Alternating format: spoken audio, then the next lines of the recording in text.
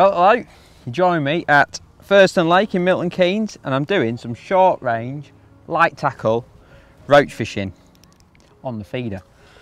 Now, it's a method that is becoming to the fore more and more when it comes to feeder fishing, because, you know, we're doing more and more sort of feeder only events, and catching small fish is just as important as catching those big ones on some venues. So I'm here just having a bit of a practice really, and I thought make a nice little video just to show you how I'm going about it. Now, firstly, let's look at the distance we're fishing. Obviously, to catch a large weight of small fish, you need to be fishing close to the bank. So I'm fishing at 15 metres today, which is perfect because I can be in and out quick. If I do miss a bite, which you do miss an odd bite when you're fishing the feeder, I can load my feeder up and get it straight back in there in no time, in a matter of seconds. So to target these fish, I'm just using a super soft prototype 11-foot rod. It's got a ½ ounce tip in it, really light and sensitive, which does two things. I can obviously spot the bites from these smaller fish, which obviously is important, but it allows me to, because I'm holding the rod at all times, I can really use it to take resistance out of my setup. So if I get an indication, what I actually do, I actually like relax the tip every time. As soon as I get an indication, relax the tip, let the fish sort of pull itself on, and there we go. Just lift up and wind the fish in. No big strikes, there's no tightening right up to the feeder or anything like that. It's just a nice smooth setup, and we're catching beautiful roach like that. Most chucks in.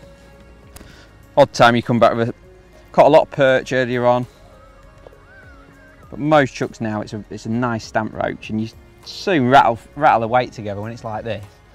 So the setup, I've got a 520 centris reel on, my usual go anywhere reel. I've got that loaded with £6 sinking feeder mono. Prefer mono for this sort of fishing. Just so smooth and easy to fish. It sinks quick. I'm fishing really quick. I'm not having to worry about shockers or tangles or anything like that. It's just nice and smooth way of fishing. There's no worry seeing the bites. We're only fishing at 15 metres. Just a little tiny one there. But we're in and out all the time, and that's the key. Just using size 14 N10 hook, 014 AccuPower hook length, and I've got a little twizzle boom, a little feeder bead there, and I've got one of my own. I've got a swivel running on the line, and I've just got a doubled up piece of 021 that I use as a feeder link down to a 3-hole feeder. You could use a normal feeder link or whatever, that's not a problem. It's just I like these little really simple links made out of power line, because just so resistance free when you're fishing for these little fish. So as you can see, I'm just holding the rod at all times. And I've just put enough pressure on the tip to put a slight bend in it. And like I say, as soon as I get an indication, if I think there's a chance it's going to be on, I'll strike, but literally I'm only moving the feeder a few inches. And if the fish isn't on, I'll just relax the rod again and wait for another bite.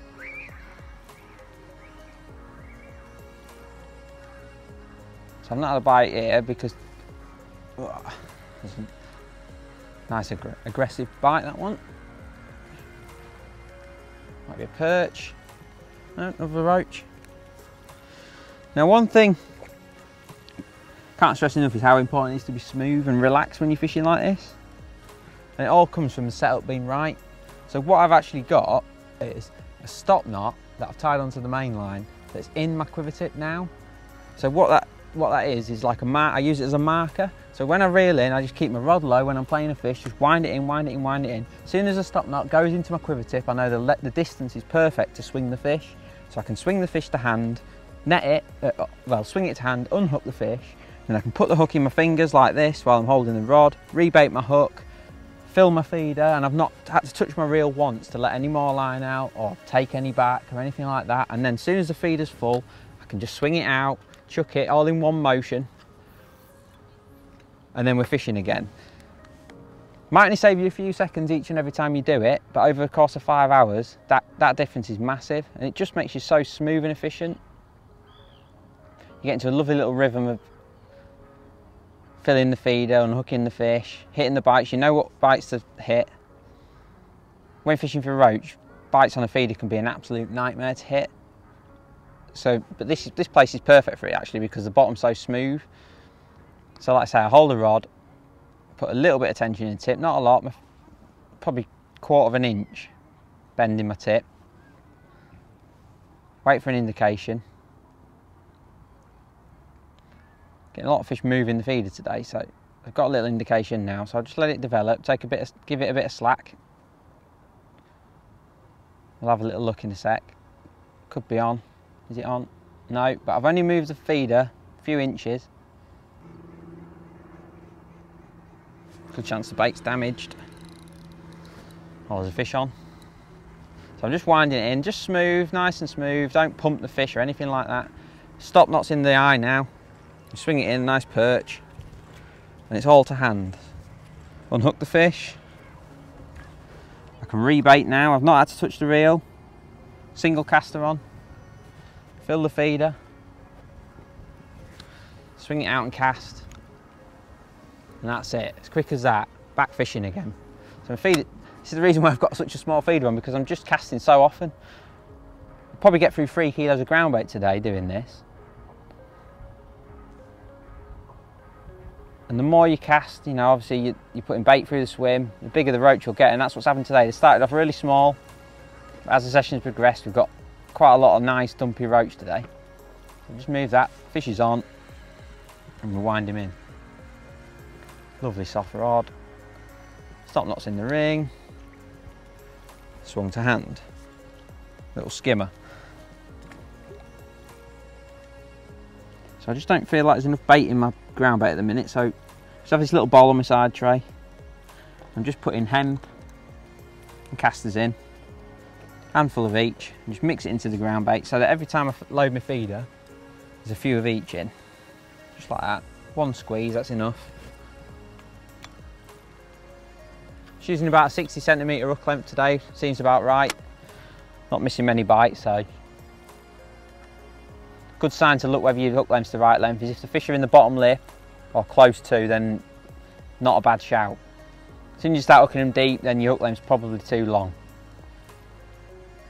So just something to bear in mind, that if you are hooking them deep, try shortening your hook length by 10cm or so, and you might just hook them better in the bottom lip. So an indication there, just relax my tip and it's allowed him to pull it on. Just pick the rod up, took the weight of the feeder off the bottom, fish is on. Wait for that stop knot to come into the tip like that. Swing the roach to hand. So easy, so effective, and a beautiful way of catching fish. So there we go, another one on single caster. So I'm just, hate to repeat myself, but just winding until I see that stop knot, go into my rod rings. There we go, nice fish. Swung to hand. Beautiful way to end this little session, this little video. Nice roach, hand-sized roach. Beautiful fishing. Don't forget to subscribe, like, comment below. We'll see you again soon.